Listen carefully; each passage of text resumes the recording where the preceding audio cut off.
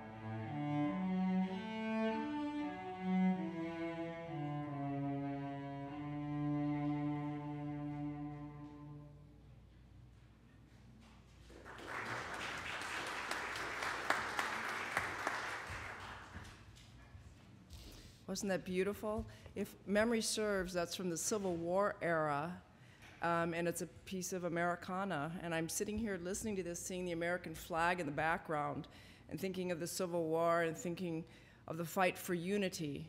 So think of that today when you read the news and we gather here today in prayer. Would you rise and join me in the call to worship? Like a flower opening to the light, like a thirst for water on a hot day. We come to worship, like a wound aching to be healed, like a crying child yearning to be held. We come to worship, like a prayer longing to reach heaven's gate, like a note waiting to be sung. We gather for prayer and praise. We come to worship, to be filled with hope, set free by love, and dedicate our lives to God's grace and peace. Please remain standing and let us join in hymn number 158, Come Christians Join to Sing.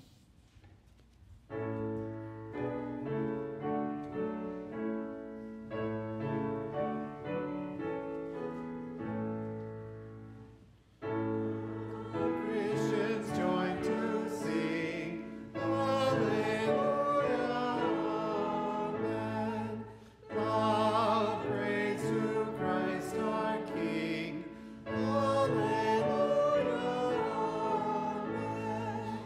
amen.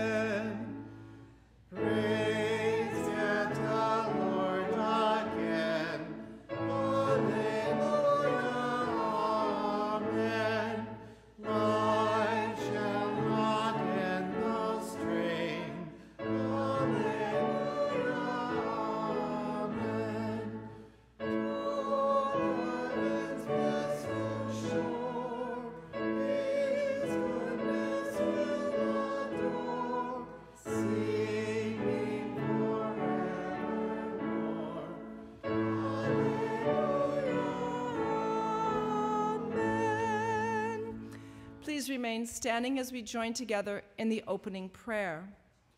O God, may our faith be a little more daring, our words a little louder for justice, our hopes a little more ambitious for your kingdom, our thoughts a little more global for our world, our actions a little more local for our community, our living a little more trusting of your reign, our loving a little broader for the gospel, our vision a little more challenging for your sake, and in our little steps recognize the transformation you make possible when we live out your expansive, open, and free, unlimited love a little more day by day.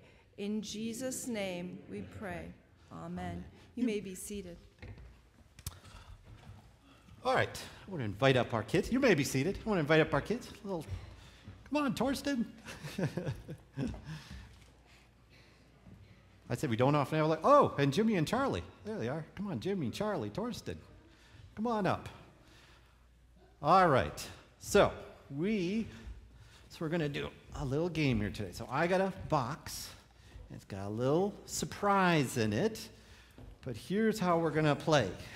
So I'm going to put this on the altar.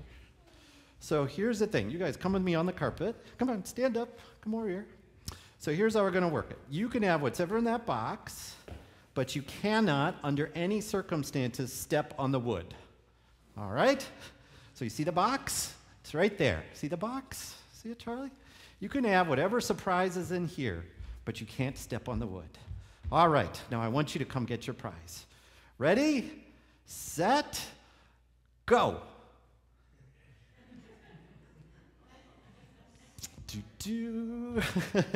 So what's the problem? What's the problem? You have to step on the wood. Well, my goodness, what are we going to do? Well, what if I did this? So what if I take you? So I pick them up. Here we go. Can you get it? Can you pick some? Whoa, look at that. All right. Did he step on the wood? No. What got him there? What's getting him there? Is it me? Here, you got some? There you go. Now, Charlie's a little bigger. So, he's a big guy. Here's a little stuff. Oh, and he's got a Frisbee. All right.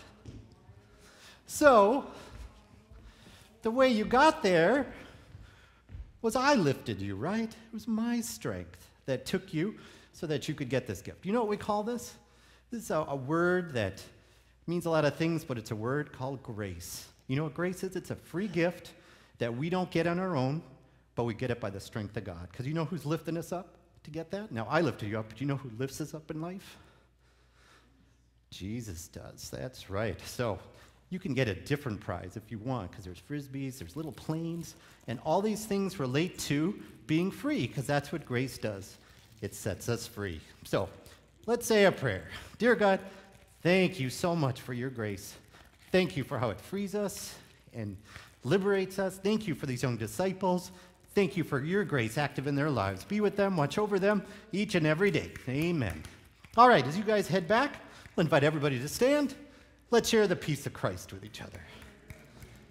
All right. You want a little Frisbee? There you go.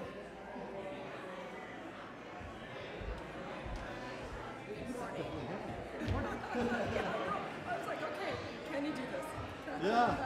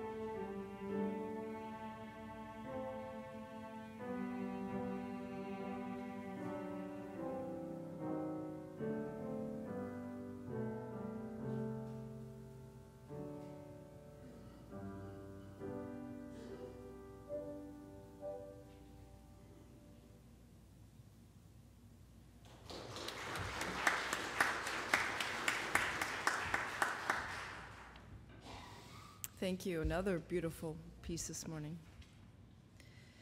The Old Testament reading this morning is from Exodus chapter 3, verses 7 through 12. The Lord said, I have indeed seen the misery of my people in Egypt. I have heard them crying out because of their slave drivers, and I am concerned about their suffering. So I have come down to rescue them from the hand of the Egyptians and to bring them up out of that land and into a good and spacious land, a land flowing with milk and honey, the home of the Canaanites, Hittites, Amorites, Perizzites, Hivites, and Jebusites. And now the cry of the Israelites has reached me, and I have seen the way the Egyptians are oppressing them. So now go, I am sending you to Pharaoh to bring my people, the Israelites, out of Egypt. But Moses said to God, who am I that I should go to Pharaoh and bring the Israelites out of Egypt? And God said, I will be with you, and this will be the sign to you that it is I who have sent you. When you have brought the people out of Egypt, you will worship God on this mountain. Amen.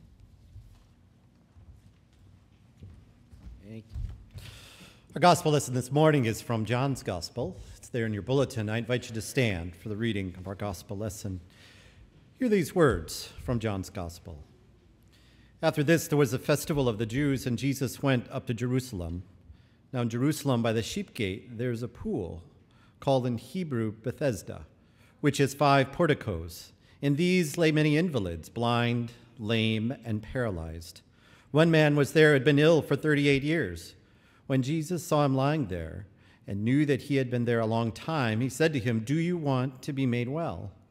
The sick man answered him, Sir, I have no one to put me in the pool when the water is stirred up. And while I am making my way, someone else steps down ahead of me. Jesus said to him, stand up, take your mat, and walk. May God add a blessing to our hearing and living out of the word this day. You may be seated. During children's time at a local church, the kids were called forward to hear the message of that day, which was about being thankful for all the blessings that God had given them. And at the end, they were asked a question, what are you thankful for? And one answered, my family, and another said, my home, and another said, friends. And then little Joey piped up, and he says, I'm free. The leader of the children's time marveled that this little boy would be able to conceptualize this idea of freedom and what it means. And so he went on and on to talk about freedom, how great it was that this little boy could talk about freedom on this day. And he ended by saying, I'm so proud of you, Joy, for being so thankful that you are free. It was then that the person leading the children's time finally noticed in the congregation, everybody was pointing behind them to the little boy who had a huge smile on his face and was holding up 3 fingers, saying, I'm free. I'm free. Well, today we are going to talk about being free, not 3, but actually free, as we talk about freedom as we continue to look at Moses, focusing on how his story in Exodus speaks to our story today. We've already seen Moses' early life, how he was saved by those who let their faith push back their fear. We then saw Moses at the burning bush being called by God at the age of 80 to a greater work and a purpose in his life. And we focused on the question, are we listening today for how God is calling us? No matter our age, no matter our circumstances. Are we listening for how God is calling us and leading us to a greater work and a greater purpose in our world? And so today, in our reading, we hear about this greater work that Moses is being called to do. We heard it read, then the Lord said, I have observed the misery of my people who are in Egypt. I have heard their cry on account of their taskmasters. Indeed, I know their sufferings, and I've come down to deliver them. I am sending you. Go. We've seen a common theme in Exodus, that when God works in our world, it is through people, by calling and sending people to be hearts and hands participating in his work of encouraging, blessing, and challenging, liberating, and healing the world. So Moses is sent forward to bring freedom to his people. He goes with his brother Aaron, and he goes to see Pharaoh, and he says those famous words, let my people go. And Pharaoh responds with irritation. Who is this Lord that I should heed him and let Israel go? I do not know this Lord, and I will not let them go. Pharaoh then goes on to enact a punishment on the people as he orders them to make the same quantity of bricks, but with no straw. It is a harsh punishment. It's a brutal punishment. It resulted in the people needing to go out to the fields and literally get on their hands and knees, picking up every scrap of straw that they can make the same quantity of bricks. And the people are angry. They come to Moses, their supposed liberator in their minds. They're angry. They're upset at his actions that have hurt them so much. There's a great lesson here about freedom. Sometimes when we do the right thing, things may get worse before they get better. Once there was a man who was an alcoholic for a long time. He was destroying his health. Destroying his life. His best friend said to him, come with me. I'm tired of seeing you suffer. I want to see you better. Just come with me. Come to this AA meeting that's at the church. Just come. So the man went, and he listened. And in time, through those, he gave up drinking. He got involved in the church community with his friend. He put his life on the path of being a disciple of Christ. Couple of months later, 3-4 months later, he comes to his friend. He's incredibly depressed. He says, I thought I was doing the right thing. I gave up drinking. I got my life together. I accepted Jesus. But now my life today is far worse than it ever was when I was drinking. I feel horrible all the time. And now my wife just told me this morning that she's leaving me. And she said to me, I liked you better when you were drinking. And so she walked out on me. So now I feel horrible and I'm all alone. The friend urged him, begged him, pleaded with him, just be patient, just trust, to not leave the path that leads to life instead of the path that he had been on that was taking life away. So he held his course, as hard and as painful as it was. Well, the friend moved away. 3 years later, they met again. They reconnected. And this man comes, and he says that after a lot of struggle, he says, you know what? I'm so glad you put me on this path because I am happier than I've ever been at any time in my life. I'm happily remarried. I'm now a sponsor and a leader in AA and in the church. I'm helping others find freedom, knowing that it never comes easy. Knowing that sometimes when we do the right thing, you take a risk, you tell the truth, you make a change, things may get worse before they get better. But the lesson we need to hear this day is to be patient, to trust, to have faith and stay on the path that leads to life abundantly. This is what Moses was committed to doing. It's not like he had one audience with Pharaoh. Pharaoh said no, and he said, oh, all right, did my best. He kept going back. Even in the face of Pharaoh's stubbornness, the people's anger, and the people's disappointment, he kept returning. Moses continued to see Pharaoh, making his demands for the release of the people. And Pharaoh continued to refuse. The scripture says his heart was hardened. In fact, it says it over a dozen times that Pharaoh's heart was hardened. The point of this reference to Pharaoh's heart was that Pharaoh's choices to harden his heart had an impact on his life. It was binding him up. It was imprisoning him, putting him on a path leading to destruction. For at the very end, Moses lost his life. For us, this scripture is a signal and a warning for us about making choices that are leading to hardening or closing our hearts. In our scripture in Proverbs 4:23, it says, above all else, guard your heart, for everything we do flows from it. And in Psalms, we hear, create in me a pure heart, O God, renew a steadfast spirit in me. In other words, our hearts were created to be free. And so if today we're holding on to any bitterness or hurts, then we need to forgive. The word that's used for harden here in Exodus is actually a Hebrew word, and the Hebrew word is kabed, and its literal meaning is heavy. So the sense you're to get is Pharaoh's hardening his heart is getting heavier and heavier and heavier. It's also an ironic twist with Egyptian mythology that in their view of the afterlife, you were judged as unworthy, unjust, sent to the equivalent of an Egyptian hell if your heart got too heavy. You wanted the lightest heart possible. So it's an ironic twist that Pharaoh, in his choices, was making his heart heavier and heavier and heavier. But for us, we know that we can make our hearts heavy. We can fill it with all sorts of things, and so we need to practice that spiritual discipline of forgiveness. And so the image we have of forgiveness that I want you to have is if you go out today and you put a backpack on, and as you're walking along, you pick up all the stones that you see. Like, I got this little stone, it's been in my pocket. So you pick up little stones like this, and then you pick up medium stones, and maybe you pick up really heavy stones and you put them all in that backpack. You just start picking them in the backpack. And you're carrying it, and after a while of doing that, of picking up stone after stone after stone after stone, you will be weighed down so much you won't be able to move. You'll be so heavy, like we heard in Exodus. To forgive is to drop the backpack filled with all the stones of our hurts, of our regrets, of our pains. It's to let go, and it's to put those into stronger hands of God. Is this easy to do? No. But is it necessary? Definitely.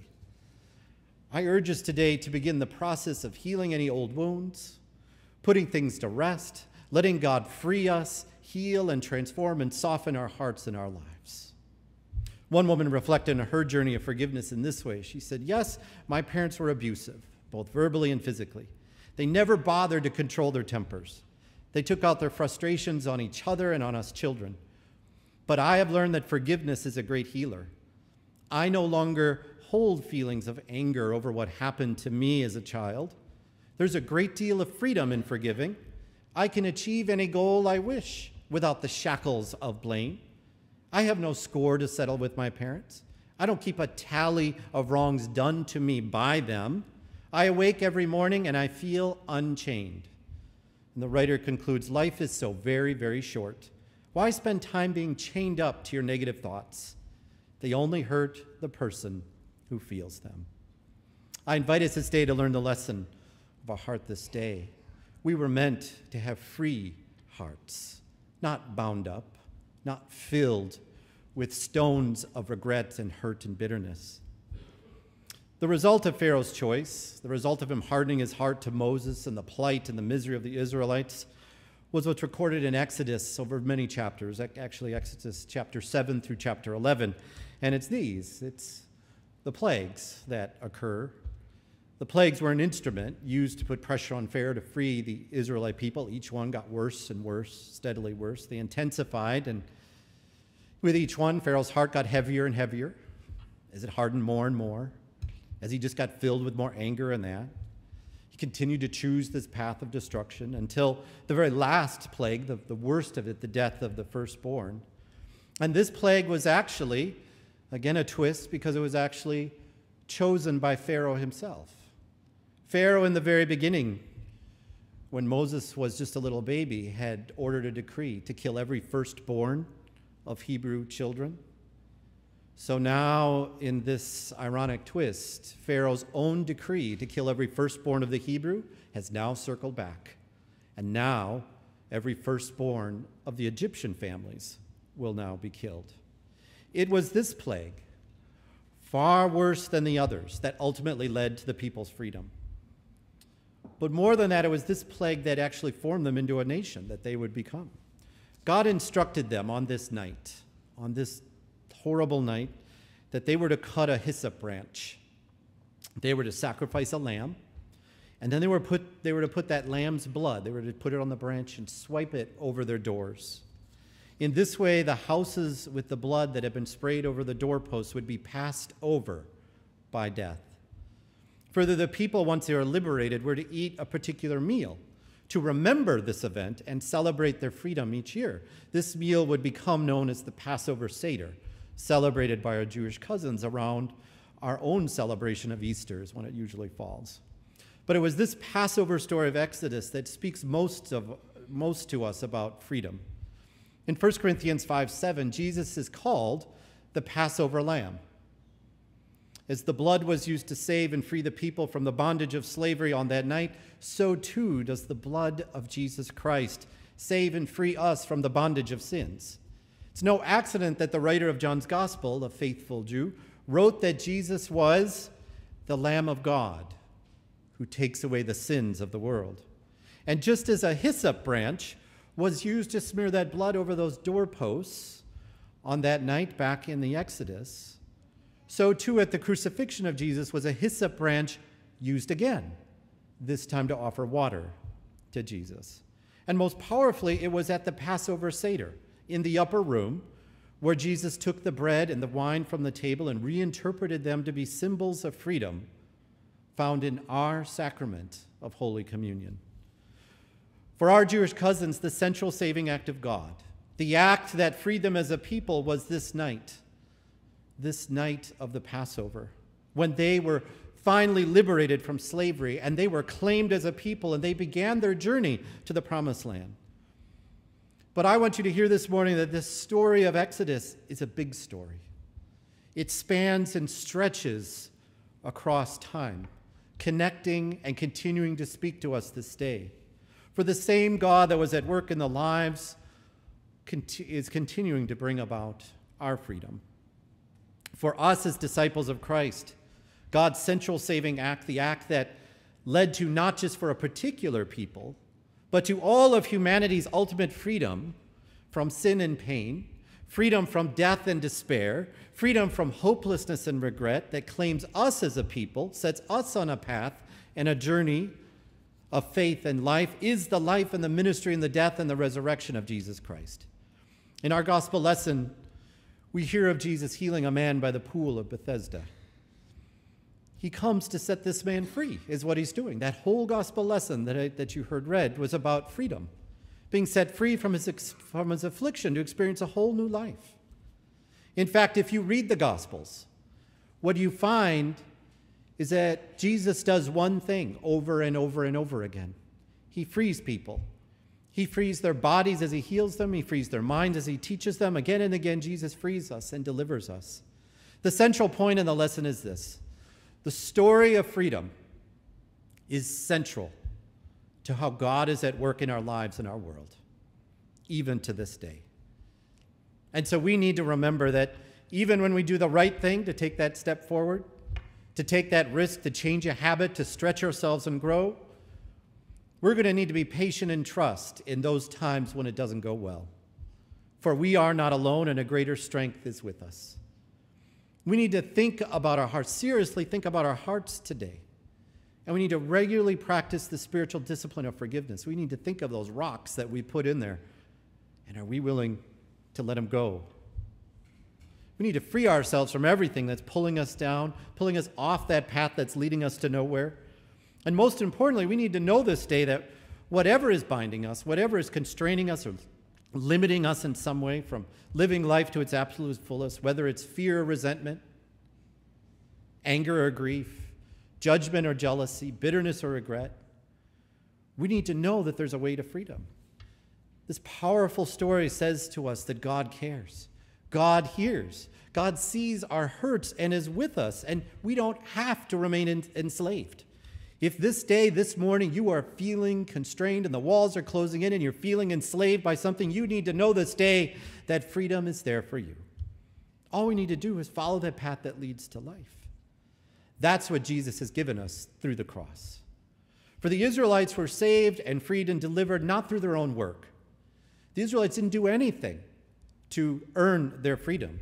They didn't work at all toward it. They did nothing to deliver themselves. It was a pure gift from God. It was an act of God's kindness and mercy and love, and that's what we call grace, which is what you see throughout this powerful story of Exodus.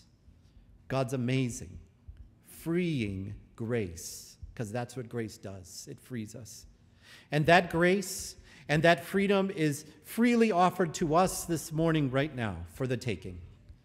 All we need to do is have open hearts to accept it. Amen. Let's stand and let's respond as we sing of grace, as we sing hymn 2162 in the faith we sing, Grace Alone.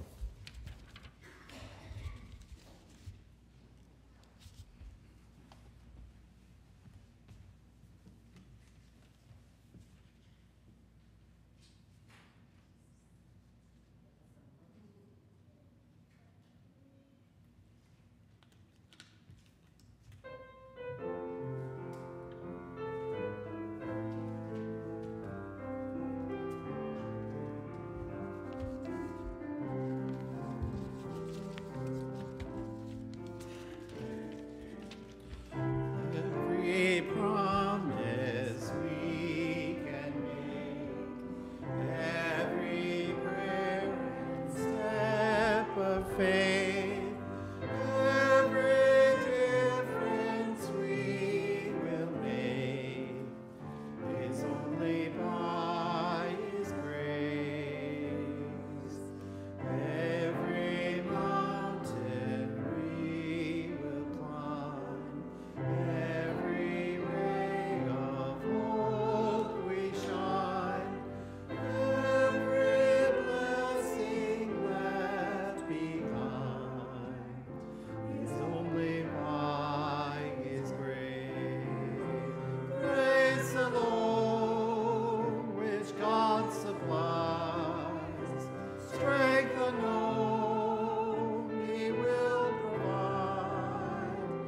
Christ in us, our cornerstone, we will go forth in grace alone.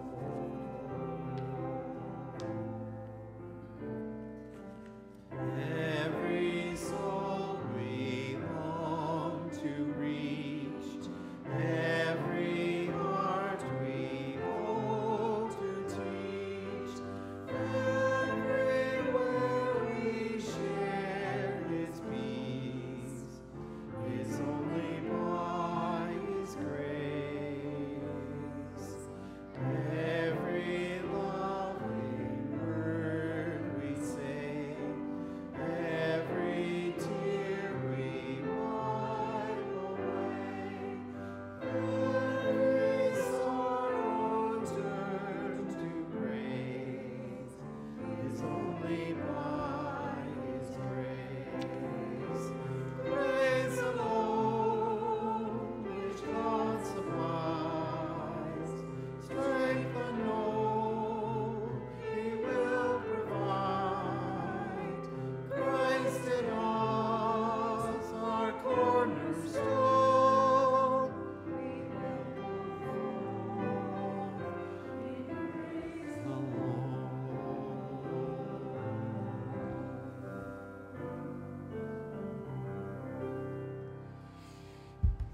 Amen. You may be seated. So let's turn to our time of prayer as a community. Our ushers are going to come give you a microphone so we can hear one another. Those that we're recording the service for can hear us.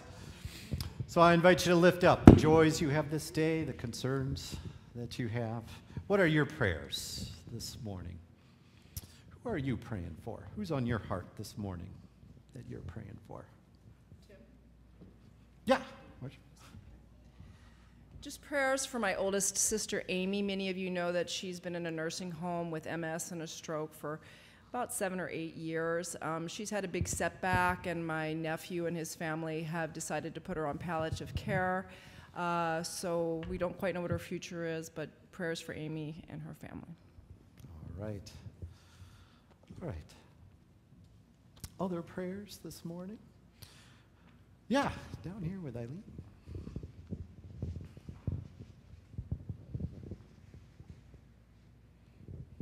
Morning. A joy and a concern. My niece had her fourth little boy August 2nd, and we were very happy, but he was born with a congenital heart defect, and so he's had some heart surgery. And so just prayers for the family, my sister, my niece, and healing for little Grayson. All right. We pray for him. I want to lift up a couple prayers of joy. Oh, here, Maxine. Didn't see your hand there, sorry. A prayer of joy and thanks for living in an area that is peaceful and beautiful, and we can all do what we want to do. Yeah. What a great place to live. All right, amen. I want to lift up a prayer of joy. Marcia Peterson is here. She's a good, dear friend of our congregation, and so she's visiting back again. So it's great to see you, Marcia. And Amy, one of our newest members, is back there. And 5 weeks ago, she delivered her little boy, Connor, who she is holding. So greet both of them. It's great to see them here this day. Other joys or other concerns or other prayers that you have? I have a prayer of concern for the young woman and her child who are in Family Promise shelter care this week. We pray that we can help her get into a more stable situation, and prayers of joy for Family Promise in the number of families that they've been able to divert from shelter care. Okay. We should also remember those in Virginia, those victims of what had happened there, and pray for those families, and especially those that lost their lives. Ed, down here. Come in, Ed.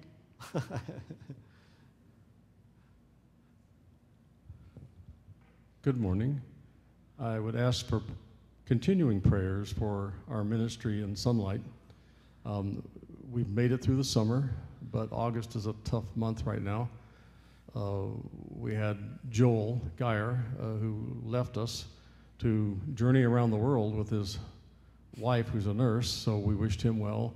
And of course, Kathy Nelson retired, and Marie has jumped right in and is working well, but we're still down 1.5 people, and maybe if we're lucky, we could make it 2 full-time people. So I just ask that all of us continue to pray that we can fulfill that staffing need and keep the ministry at the level we'd like to see it at.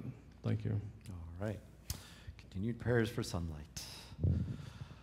Other prayers this morning? Well, I do invite you on our prayer chain, on our bulletin, to keep all these names, all these people, all these situations in your thoughts and your prayers for healing and for strength and for peace.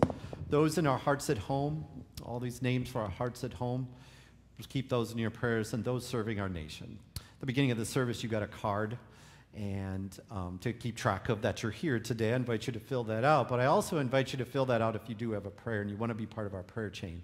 Fill that out, put it in the offering plate when it comes by. We do take it seriously. We want to pray with you, and we want to pray for you. So fill that out and be a part of our family of prayer. Well, with these prayers you've named, those that are unnamed, let's pause. Let's pray. Oh God, we give thanks for this morning to come, to be gathered together here to worship you, to give praise and to give thanks, to come this day and to celebrate freedom and to celebrate grace. We know, God, that you are continuing to work in our lives to bring about freedom in whatever way that we need. Help us, O Lord, to have the patience and the trust and the faith. Help us to continually unload and unburden ourselves and our hearts this morning. Give us the strength. Let us feel your presence that's right alongside us. Free us, O Lord, that we may have open eyes and open hearts, the freedom to truly see those who are struggling around us. As we this day pray for those outside these walls, we pray for those who are struggling with freedom, maybe freedom from illness or injury. And we pray for those who are in hospital and nursing homes, assisted living centers, those who are recovering from surgery or operations, and we pray for your healing presence. We pray, O Lord, for those who are in the midst of grief, whether it is long ago or it was just recent, but yet that hole in their heart is still there, O God. We pray for your comfort and your peace to fill that hole. We pray, O Lord, for those who are struggling in our community, those held in the bondage of poverty or of oppression, homelessness, despair, depression, addiction. And we pray, O Lord, for those who hear your call, who hear the call to be sent forth to bring freedom and liberation and are working with them. Let us have open eyes and hearts, O God, to join in that work, in that ministry, in that greater purpose around us. We pray, O Lord, for our world around us and for those in the midst of injustice and oppression. And we pray for peace, O Lord, to reign in our hearts, strength to be with those who are working to bring about your kingdom in our midst. O Lord, we also gather this day, and we gather with open eyes and hearts, and we pray for open hearts that we may see the many blessings that do lighten our hearts, lighten our souls and our spirits, fill us with life and with joy as we look upon our blessings of our families, our friends, those that journey with us, the celebrations and the celebrations that we have in life of birthdays, of anniversaries, our church family that prays for us, your Son, Jesus Christ, whose whole ministry, whose whole life and death and resurrection was about grace, and was about freedom. And so, Lord, we celebrate that this day as we open our hearts wide to accept that gift.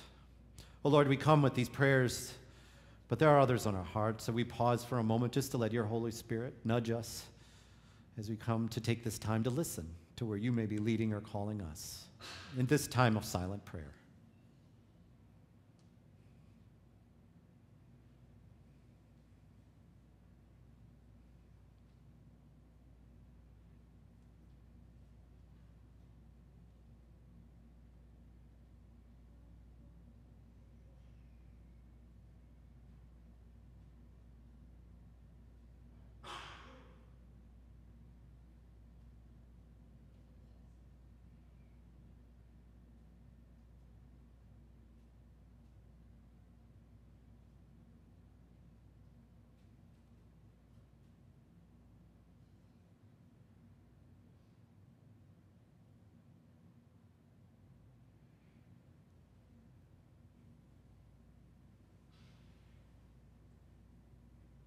Oh Lord, as you've heard our prayers, silent and spoken, hear us now as we join with one voice, one heart as we pray together this morning.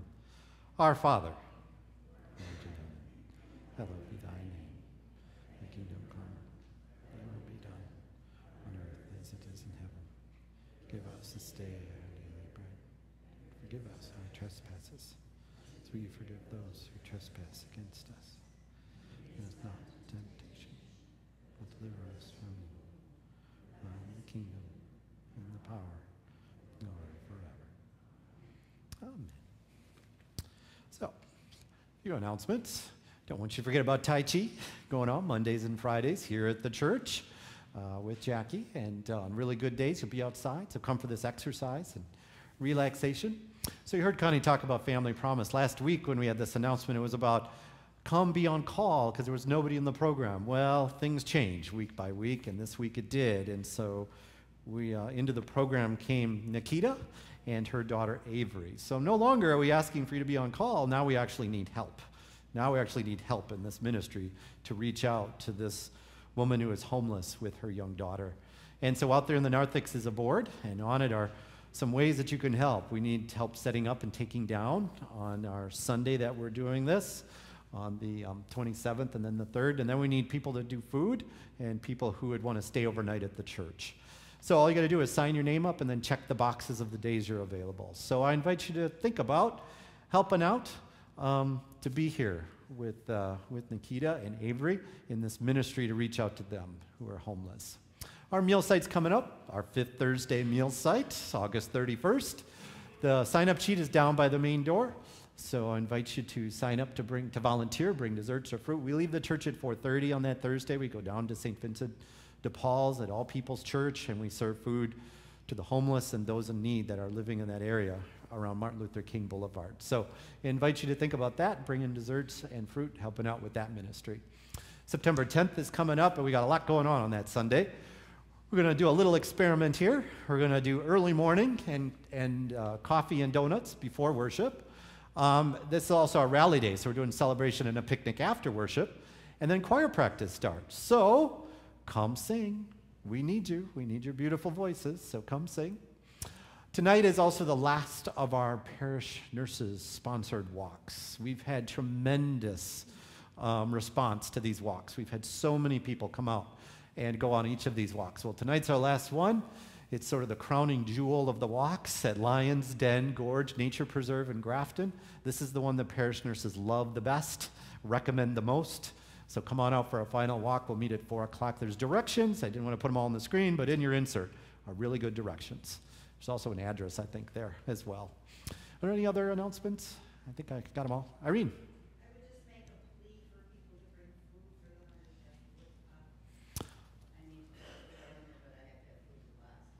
Okay, so we have a box out on the narthex for the Hunger Task Force. So if you have non-perishable food items, bring it here. We empty that box. Yeah, always peanut butter is needed, and so please bring some stuff. We take that down to Hunger Task Force. This month of August is also through our, Maryland. Uh-huh. That's right, the baby's there. And then go help protect the baby with the mosquitoes, take the mosquito, make a donation, and you have an insert in here about it. And each Sunday we're going to watch a little snippet of someone struggling, needing a little freedom from malaria. So this morning, we meet Jennifer. Well, I'm Jennifer, and I am a wife and mom of 4 kiddos, and I live in the suburbs of St. Louis, Missouri. And I'm just like everybody else and loving on my kids and being a stay-at-home mom. And in 2005, I had an experience that just rocked my world and was completely unexpected. I was 4 months pregnant with our 4th child, and I became very, very sick. And on my 2nd trip to the emergency room, just in trying to figure out what in the world was wrong with me, my fever was getting close to 104 degrees, and we couldn't come up with anything that was causing that. And I finally happened to just mention to the doctor that I had been in Central America on a mission trip about 9 months prior. And it was like the light bulb went off in the doctor's eyes, and he said, "Were you bitten by any mosquitoes while you were there?" And I knew instantly that I was lying there in a hospital in the middle of the United States of America, pregnant with malaria. I spent about a week in the hospital and had an excellent team of doctors and great medication that was readily available, and came home to recover. And during that time, I knew that I wanted to learn everything that I could about malaria. What is this disease, and what is this medication that I'm taking, and how does it affect my baby? And what is this reality that throughout the world people have to deal with on a daily basis? And the information that I learned was absolutely devastating, that this curable disease was claiming so many lives throughout the world. And here I am in the United States of America dealing with malaria while I'm pregnant.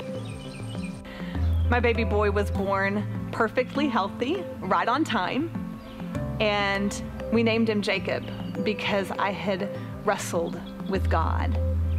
And as I held him in my arms in that hospital room, I couldn't help but think of the 3,000 mothers that were holding their babies that day as they died of malaria, simply because they live on the other side of the ocean.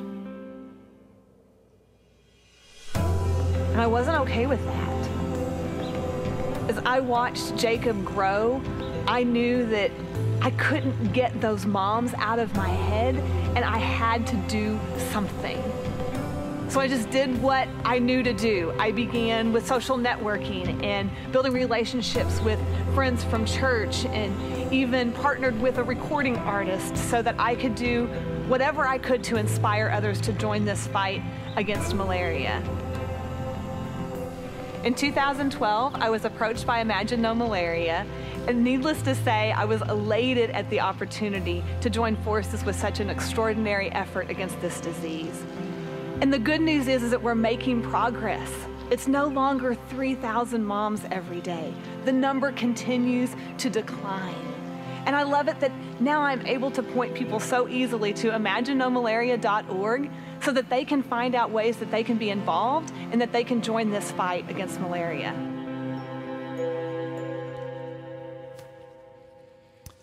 All right, if you would like to help people find freedom from malaria, I invite you to give this day. I want to invite us with open hands and hearts to give of our blessings that we've been given this day. I want to invite our ushers forward to collect our morning offering and another wondrous gift of music for us.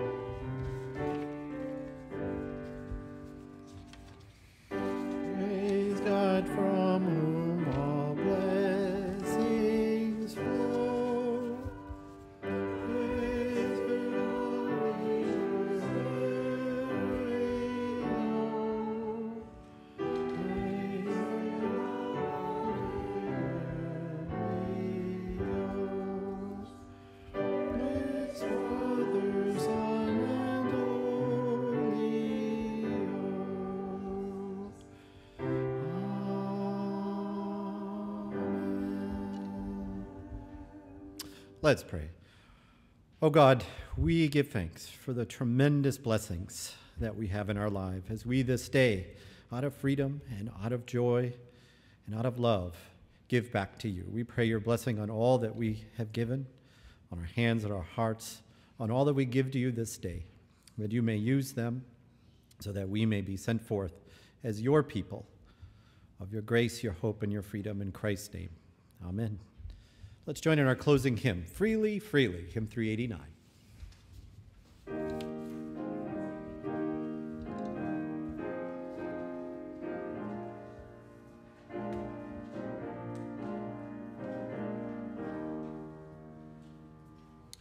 God forgave my sin in Jesus' name. I've been born again in Jesus' name. And in Jesus' name I come to you to share his love as he told me to. He said, freely, freely you have received, freely, freely give.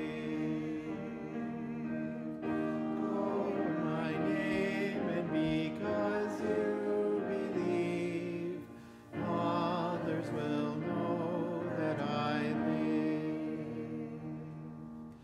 All power is given in Jesus' name, in earth and heaven, in Jesus' name, and in Jesus' name I come to you to share his love as he told me to. He said, freely, freely you have received, freely, freely give. Call my name, and because you believe, others will know that I live. Through Jesus' amazing grace, we've been set free to live, to serve, to love, to care. Let us go forth this day as servants and vessels ready to freely give and pour out hope and joy and peace to our world. As we close our service by singing together, go in the peace of God.